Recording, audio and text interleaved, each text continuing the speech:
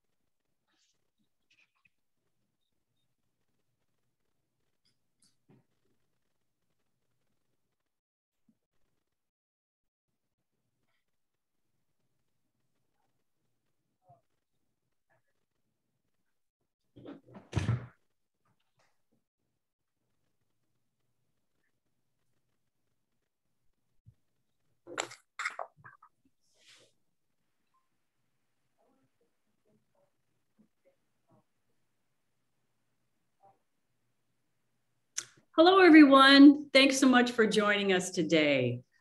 Welcome to the premiere of Art Innovation Talks. These 45-minute educational Zoom presentations are being offered to our ISEA members exclusively. They're all about inspiring educational opportunities that we want to provide all our members. So I hope you enjoy it, the Zoom presentation. So the ISEA, these topics are all art related. They're all created to enhance and enliven our members' creative journeys. So before I introduce our fabulous presenter today, Jenni Bateman, I'd like to first introduce two of our ISEA members who have volunteered today to make this Zoom presentation possible. Haley Joseph will be our moderator today, and she'll be collecting all of your questions from our chat room. And April Rimpo, who's working hard behind the scenes, managing this Zoom session. So I would like to thank them and the entire Art Innovation Committee. So before we begin, Haley will take care of some housekeeping tips and share with you how you can present your questions to Jenni through our chat room. Haley, welcome. Hi, hello friends.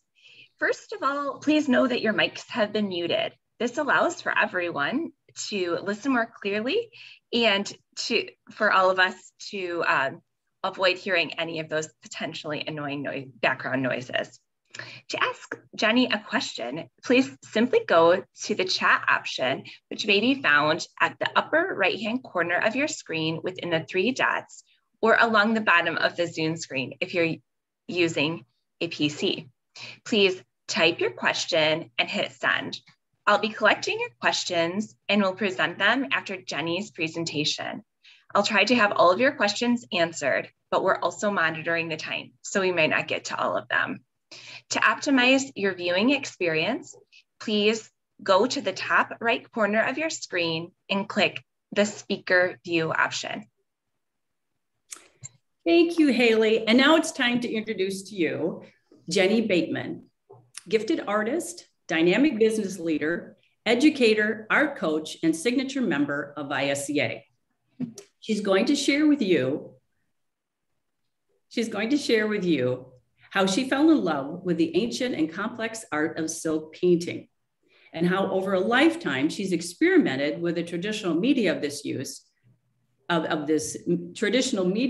this painting to use in her work creatively and to create her ever-evolving, beautiful, exquisite work. So Jenni, get ready to be inspired. Jenni, thank you for being here. Thank you, Kim. Thank you, Haley. This is really a charming opportunity to share with everyone this somewhat hard medium. I'm not going to take you through a step-by-step today. I'm going to take you through a slideshow that'll have some video, that'll have some still, but more of a narrative. So you're welcome to take notes, but know that the PDF version of this will be sent to you, so you'll have my notes and the entire slideshow. So without further ado, let's get through and get on. This is my art innovation talk.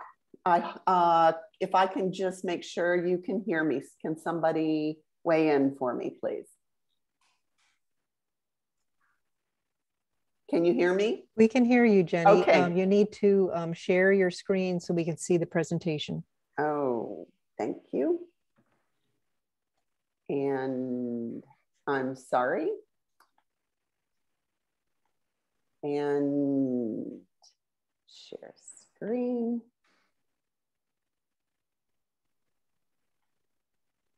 Share.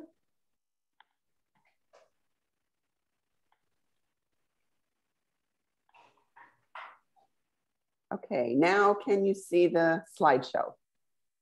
Yes, Great. we can. Thank you. Okay, well, I'm sorry about that little mishap. But you can see there, you can get, you can connect with me through my email, Facebook, my website. So to begin with, we'll give you a short little studio tour. I don't have a large studio. I'll be talking about silk painting. Haley's already explained to you how to use the chat option for your questions or comments. And of course, if you see something or hear something that just you go, oh, that's what I wanted to hear today, just give me a thumbs up, because we're all trying to do everything for you and for each other. We are innovative artists. We're experimenting with all kinds of things. And this is an attempt to tell our story. This is a little bit of my story and my journey. And perhaps you'd like to share your story with ISEA. Just let them know. So for classes, questions, ideas, contact me through the ISEA website, or contact me through email, and you'll have all of that information. I am an ISEA signature member, and I connected with ISEA in September of 2003. So I've been around a little while, and just am always inspired by what I see happening within. So welcome to my studio. You can sort of see as I go around my studio, I have to be very organized because I explore a variety of mediums. There's my library, catalogs, my sewing machine, Twyla Tharp, The Creative Habit. We'll talk more about that in a second. There's my horizontal file, so I need to have my sketchbooks, my watercolor paper, and there's my messy watercolor processing, and that's also where I do my silk painting.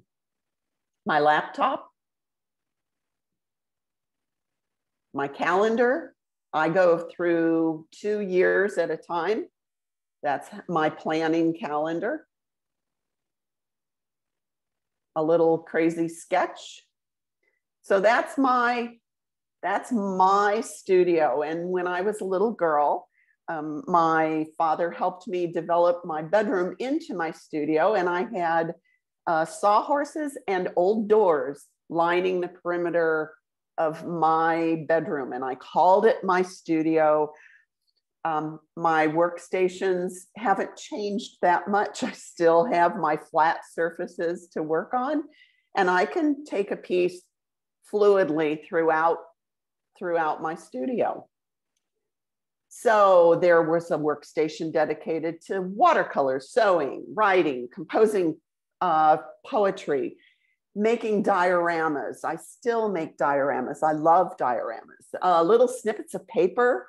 And I also have a workstation dedicated to creating my original greeting cards, which are distributed and ordered throughout the world. I think it's important to capitalize on who those influencers are in our lives. For me, I was fortunate to have my father, who was an architect, so I sat at his drafting table with a T-square and a triangle, practicing my lettering. So I do a lot of writing with all of my work.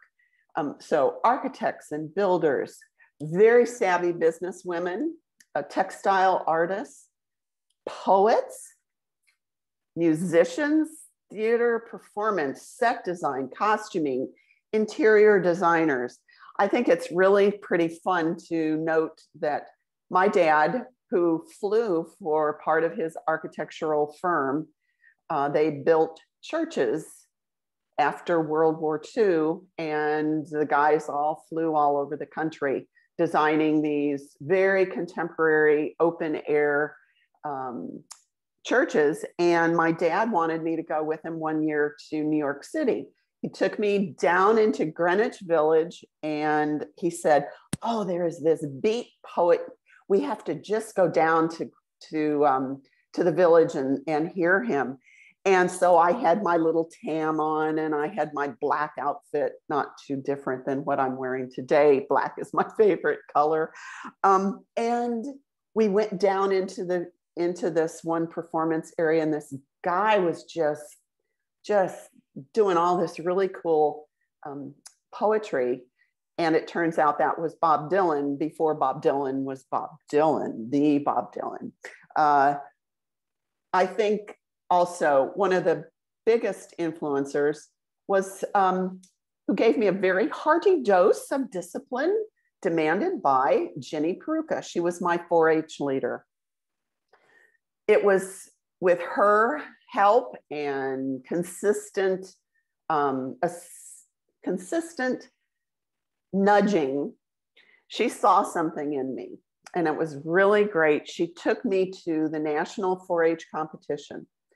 So I went through local, regional, state, and then up into national. And once you get into nationals, they sit you down on a stage with your garment and completely deconstruct your garment. They then give you a sewing machine, a needle and thread, and say, now reconstruct your garment so that they could tell it and make sure that you are were the one who built that garment. I got a blue ribbon. It's still one of my favorite competitions and joys. So you saw a little bit of the front cover of Twyla Tharp's book, The Creative Habit. And in that creative habit, she's talking about how to really start thinking. And for her, the whole concept is you need an idea. So for me, that idea is something that is so unique to how I think. I'm dyslexic. So for me, part of that is trying to make sure that I am communicating correctly with my audience, no matter what medium I'm choosing. But I love how she put this. The idea, however minuscule, is what turns the verb of dance, paint, write, sculpt into a noun. Paint into painting, sculpt into sculpture, write into writing, dance into dance. And I really have that written on the forehead of my heart. I also work typically in a series. And in this photograph, it might not be easy to read this photograph, but that's actually a drawing that I did onto a piece of silk backed by something called Solvi, which is a dissolvable interfacing that I helped invent with the United States Dairy Association several decades ago. And I dropped the feed dog on my sewing machine. The feed dog are those little feet that push your material through the sewing machine. So if you drop them, you can then what I call paint with thread. But it doesn't come without scratching around a whole lot and making sure you know what you're doing.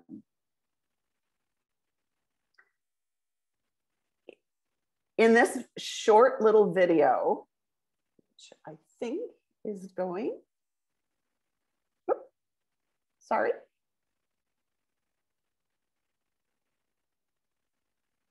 Hopefully that, well, technology works. Sometimes it doesn't. I'll go back real quick and see if, there we go.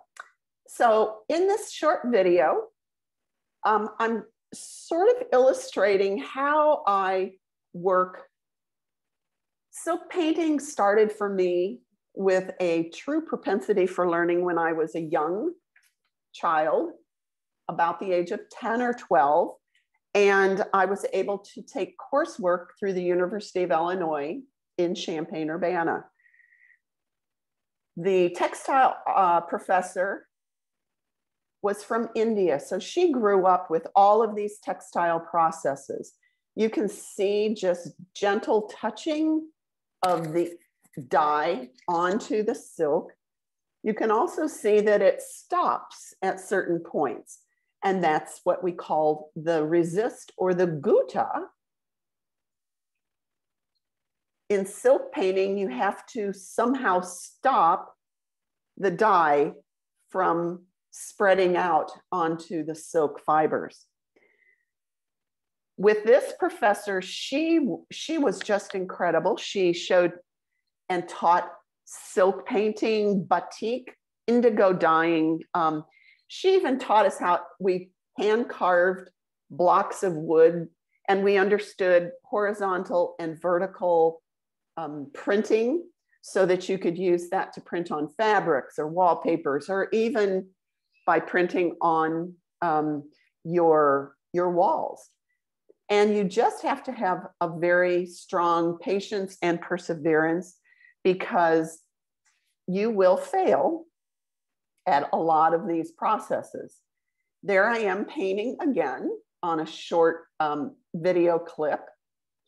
And you can see that I'm really scrubbing this silk.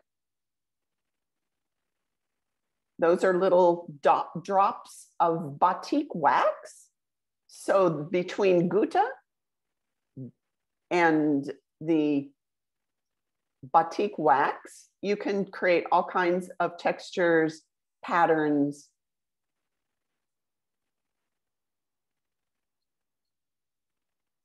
These are two silk panels side by side, and I want to encourage you to work in a series. It can be as simple as two pieces side by side, but as you're working through them, you develop a continuity, a synergy. I taught graphic design for a number of years. And in the same way with graphic design, if you're working across a brochure or a product line, you have to pull synergetic colors, textures, concepts throughout the entire thing so that you do have a great synergy. This is a silk scarf. I just love this, this particular scarf because after the entire process of silk painting, dyeing, steam setting the dye, removing any excess dye, et cetera, et cetera, et cetera, the colors are just amazing. They are so, so vibrant. Here I am painting another little tiny piece.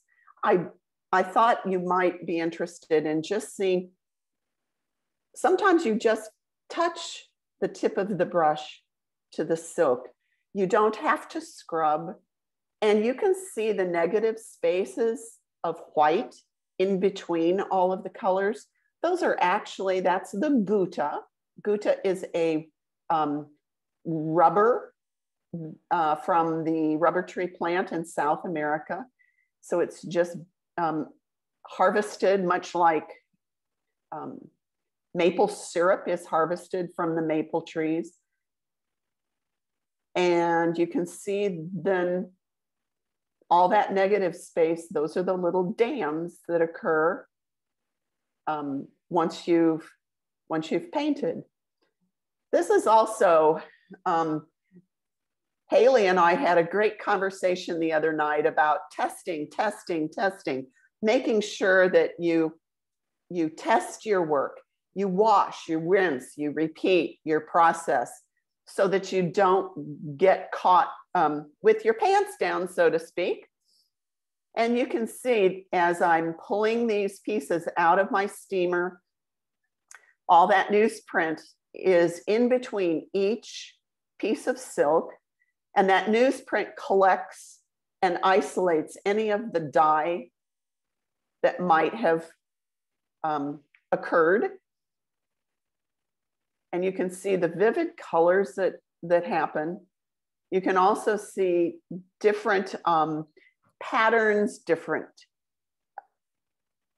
here's a very contemporary piece that could either be a silk scarf or a banner.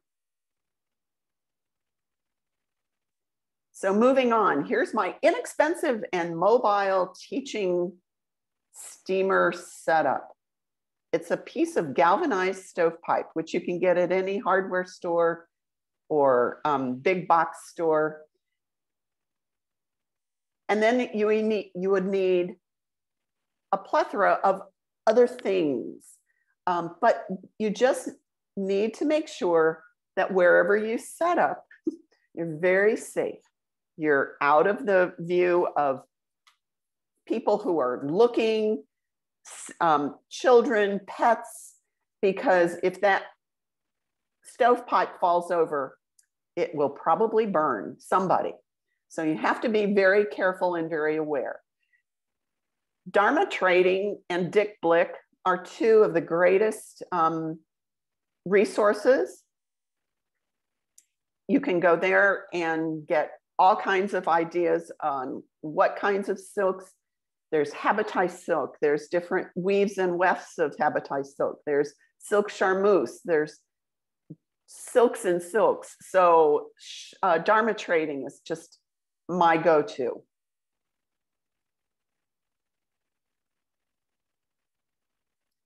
And there we go. So I just want to talk a smidgen about this piece. This is on silk charmeuse. I use a French dye. I also use what's called a no-flow medium. And the no-flow medium is kind of like Elmer's glue. You paint it on, you let it dry, and then you don't need to use a resist of any kind. You don't need any wax, you don't need any gutta. But what I do is oftentimes I'm drawing on the matte side of a piece of freezer paper. I can then take that freezer paper back to the studio and I transfer the design onto my silk. Then I stretch the silk onto a frame. I apply a small bit of gutta resist or the no flow medium. And I'm taking French dyes. They are highly pigmented, specially formulated scientifically to not just lay on top of the silk as you would a canvas and paint, but rather in that silk steaming process, that dye actually bonds with the silk fibers and becomes part of the silk. Sometimes I use a hair dryer in my left hand while I'm drying the silk and I'm painting at the same time. So I'm very ambidextrous. But there's more.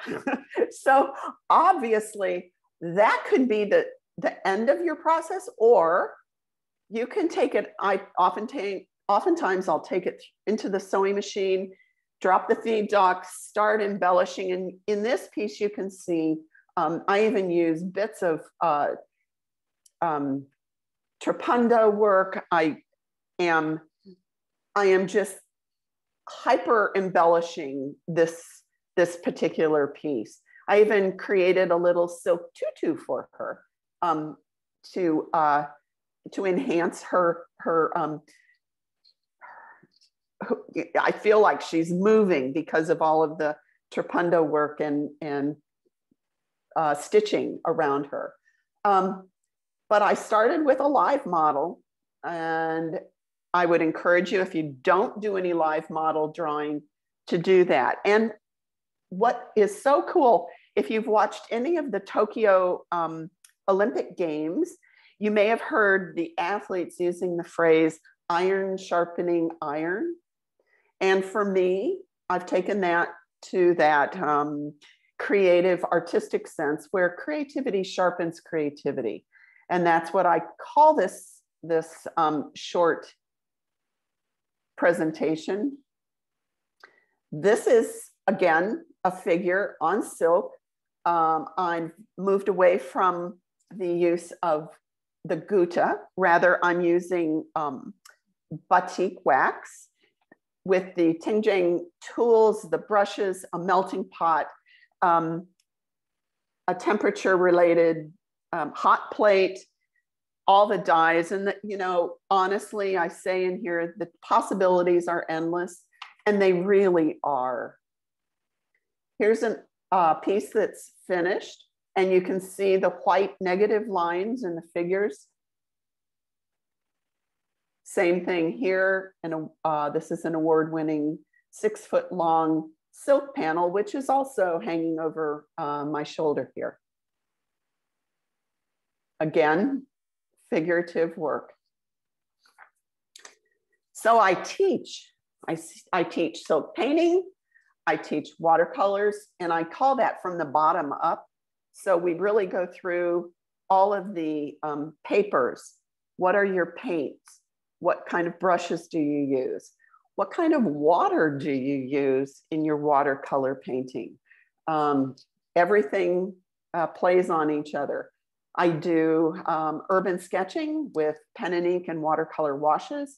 And then I also teach the value scale, and more importantly, how to use your value scale. I have one-on-one technique coaching. I conduct workshops, residencies, speaker, and some very intentional consulting. And I think it's kind of a cool, did you know that science has finally revealed that the brain sees tonal value and chroma, which is your color, from 2 different areas in your brain. I think it's really fascinating because your brain registers value before it registers color. So your value scale is something so critical for you to understand. But I also, beyond mastering your craft, whatever medium you're using, I think it's just really exciting and critical to seek out feedback during this artist journey.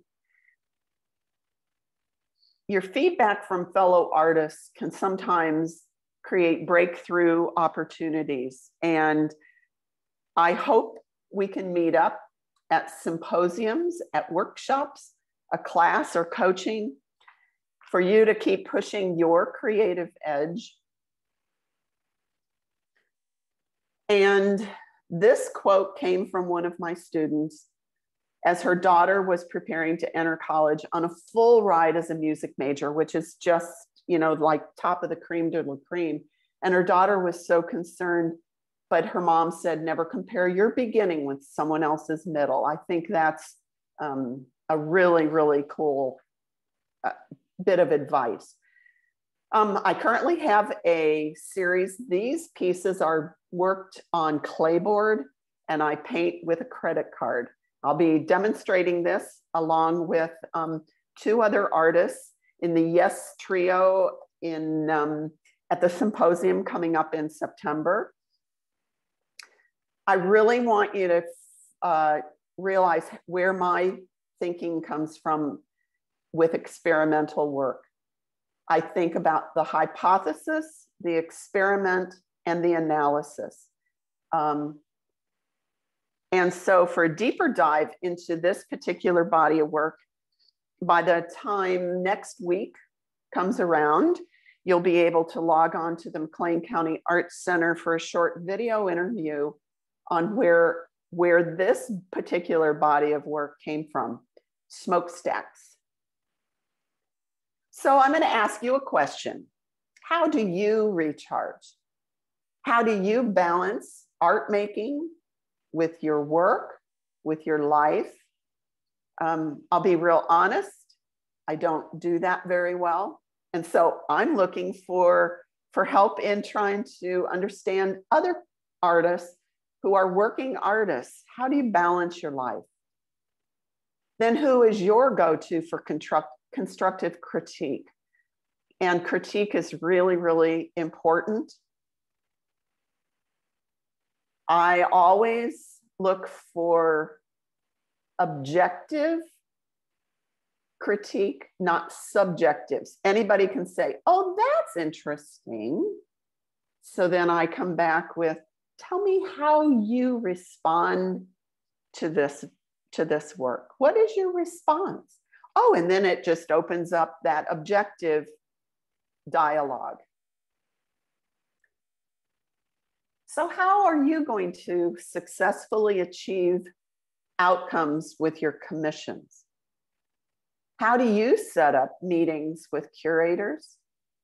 How do you scratch around for innovative experimental techniques? How do you collaborate with other creatives? So if I ask you that, I'm going to come back with how I approach all of the above.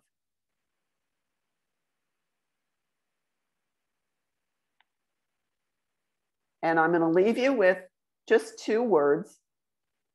And I think they're my valuable life lesson.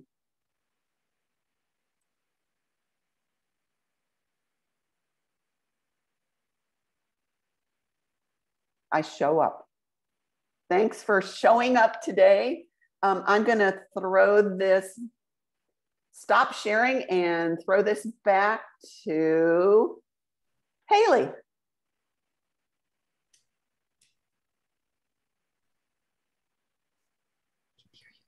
You're muted, Haley. Oh, thank you. Thank you, Jenni, for that wonderful presentation. And before we get to questions, if everyone could give Jenni a silent round of applause, that would be wonderful. Thank you. Thank you. We do have several questions from our chat box. So we'll start from the top. We've got a fellow Twyla Thorpe fan. So that's exciting. Right. And as we're asking, there's still time for you to submit your question if you haven't done so. You mentioned the resist, the Gouda, batik wax, and no flow. How are those removed from the silk? Ah, great. During the silk steaming process, those actually dissolve into the paper that the newsprint that you've put on there. And oh, I should make a comment. Don't use newspapers that have been printed. Use blank newsprint. Otherwise, you'll end up with the words from the newspaper onto your silk permanently. Ah! How do I know that? Through experience, probably. We have a comment about someone enjoying the freedom of the line in your sketches. That's fun. You mentioned commissions. Can you tell us about what kind of commissions you've done? Wow. Well, over the course of maybe the last 20 to 30 years, everything from, I try to connect with other professionals and try to solve their business problem with an artistic, creative solution. By working with architects and interior designers, they have specific business needs. An architect has this magnificent vestibule in a bank, but everything is hard. The interior designer is faced with how to soften or capitalize on a softening effect. So working with that interior designer to create long, sometimes 20, 30 foot long panels that are suspended from the ceilings. And so just the natural airflow causes the silk to dance, much like a landscape architect. So a landscape architect has hardscape and softscape, things that move with the air. And so that's one way, but it's in knowing how to create, write up a creative brief. We can talk about that. If you want to dive further, give me a call, email. But a creative brief is an outline that allows you to not only ask the right questions, but get the right answers and know what kind of a target you need to hit. A commission work should always have a target so that you're not just throwing darts into the air and hoping somebody likes it at the end. Okay. Yes.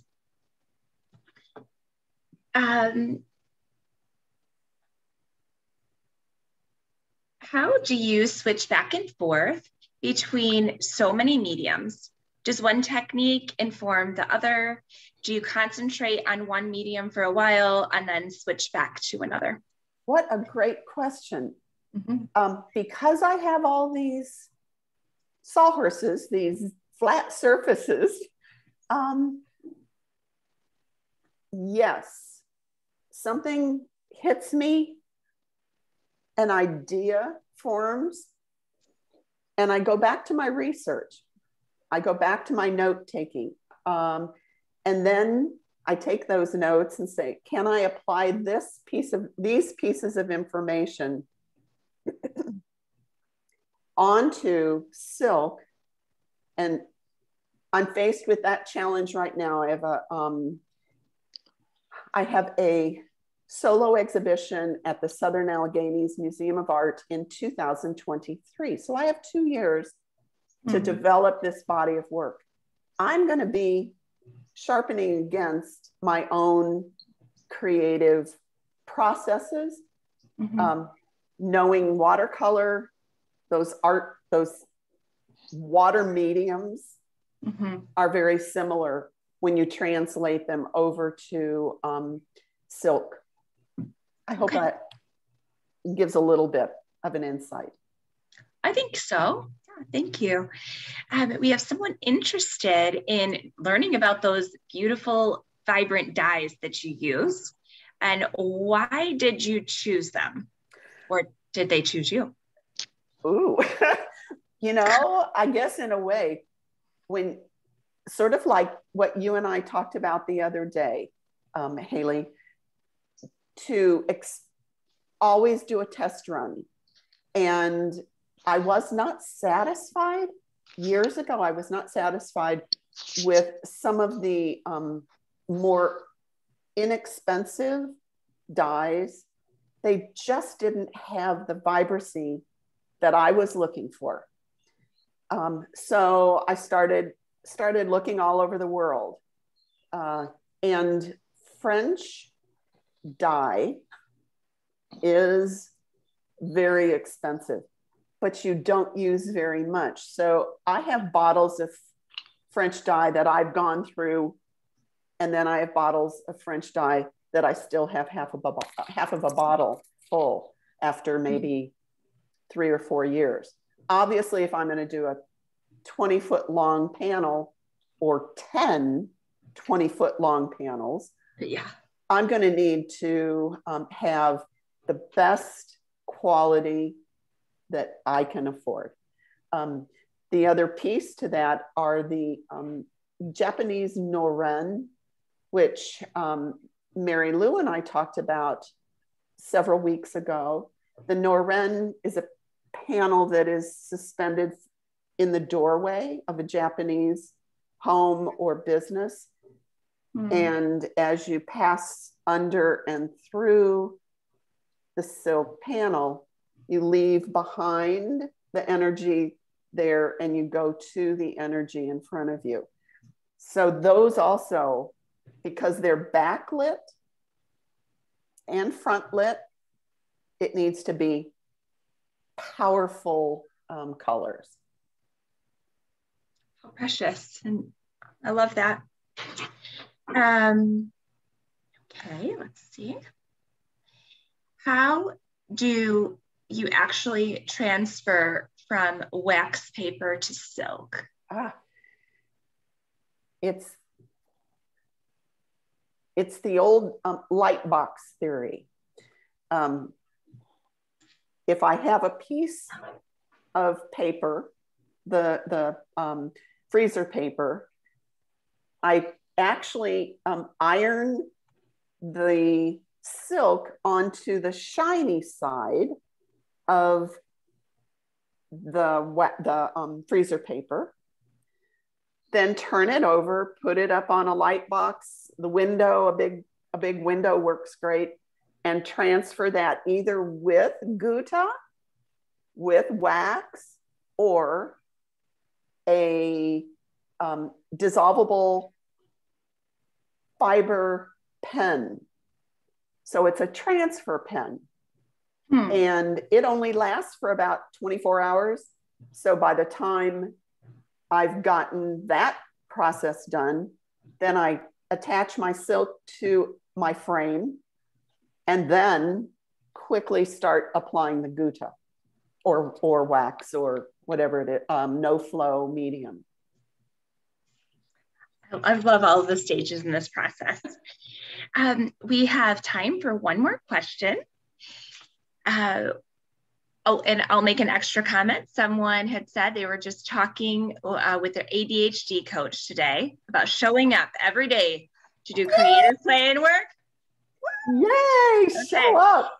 Yes. And have you ever tried acrylic as a water medium? Any tips?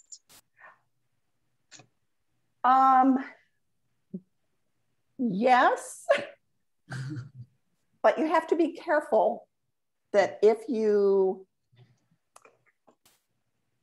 acrylic wants to have a medium to make it flow without losing the intensity of the pigment.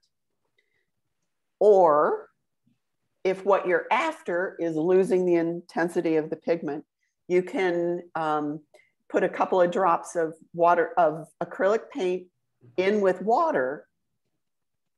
You're not going to get the same intensity, but again, what is it that you're wanting to accomplish?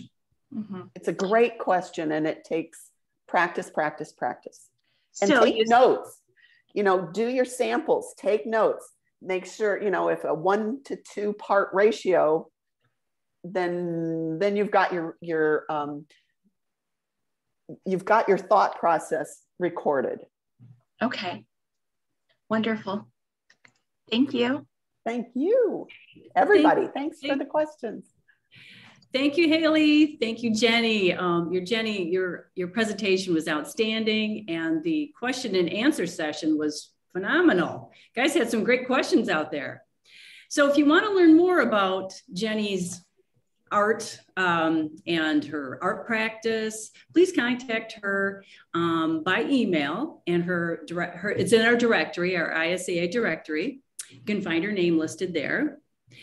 The Art Innovation Talks Committee is looking for presenters. So if you or someone you know, either a member or a non-member, are interested in presenting to our group, please contact me, Kimberly Gill, and my email is also listed in our ISEA directory.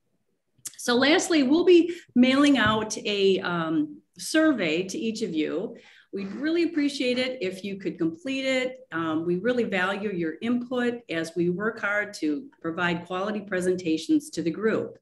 Along with that, Jenny is generous enough to include a PDF of her presentation, and we will have a Zoom presentation link on our YouTube channel. It'll be up for at least 1 month, so you can look it over again. Recommend it to your ISEA member friends so they can view it at their convenience. So thank you, everyone. We look forward to seeing you in November when we'll have our next Art Innovation Talk. And in the meantime, keep creating your wonderful work, share it with the world, and have a fabulous day. Thank you all for joining in. Bye now. Thank you.